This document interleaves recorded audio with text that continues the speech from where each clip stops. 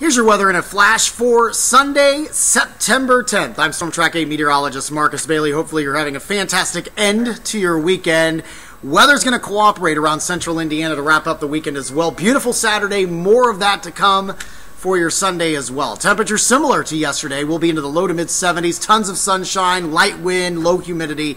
Should be really nice to be outside today. 73 will be your afternoon high here in Indy. It's about 7 degrees below average for this time of year. Of course, all eyes on Irma as it now rolls through the Keys as of the mid-morning hours. Still a Category 4 storm, and winds are still up to 130 miles per hour and gusts 160. This is going to continue to ride up the Gulf Coast throughout the day today, impacting places like Fort Myers and Naples, Marco Island, eventually around Tampa closer to midnight tonight, and then we'll continue to track through the eastern panhandle of Florida, probably midday on Monday. So this will finally be out of Florida's hair by later in the day on Tuesday as the rain will pull away. But there's going to be a lot of flooding going on. There's going to be a lot of wind damage and lots and lots of people already without power. And that is only going to climb as we get going through the day today and tomorrow.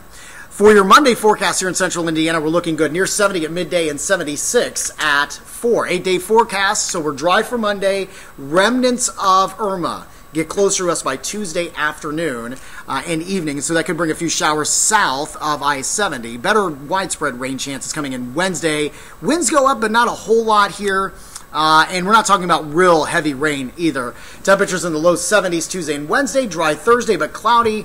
Friday Night Football looks good. Highs in the upper 70s Friday and back to the low 80s and dry on Sunday.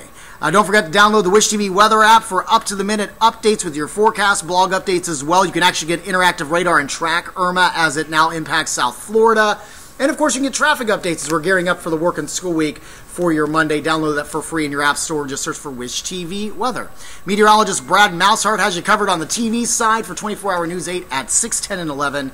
And, of course, updates 24 hours a day, including a live stream from our sister station down in Tampa with Hurricane Irma coverage. You can find that at wishtv.com. Make it a great Sunday.